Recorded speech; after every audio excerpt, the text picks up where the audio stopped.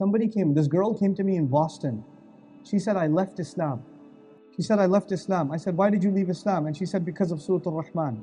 I said, why? What did Surah Al-Rahman do to you? She says, in Surah Al-Rahman, Allah begins with Ar-Rahman, that He's so loving and caring and merciful. And in the middle of the surah, He starts talking about hell and how people are going to burn and how people are going to be tortured.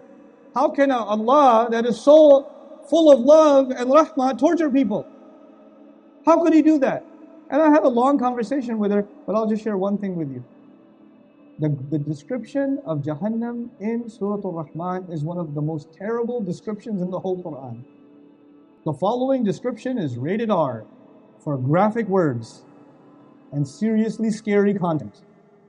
You will listen to those words when people are being boiled alive, and then when they're being boiled, they look at the fire on the other side and say, maybe the fire is better. So they leave the boiling water and they run towards the fire. The fire burns them so hot, they can see the boiling water. They say, no, I should go towards the boiling water instead. Oh my God, what a horrible, horrible description of what is going to happen in Jahannam. And does it scare you, by the way? Does that scare you at all?